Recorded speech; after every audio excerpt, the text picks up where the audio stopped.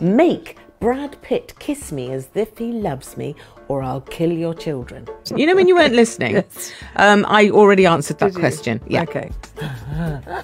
Yes. That. Yeah. Yes. Okay. That's not good. Okay. Brad Pitt, on his way out of the ivy, came and interrupted our conversation and kissed me on the lips. These lips, the upper lips. There's a photograph of it. Haven't heard from him since. Rude. Show me the photograph. I've sort of frozen. What you want is this, the sideways. What, you've answered the question for me. Should we just open our arms and invite Madonna for a chat?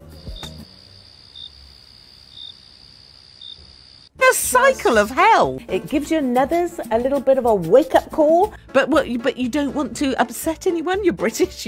Shit. Thanks for turning up today. I'm not allowed to, so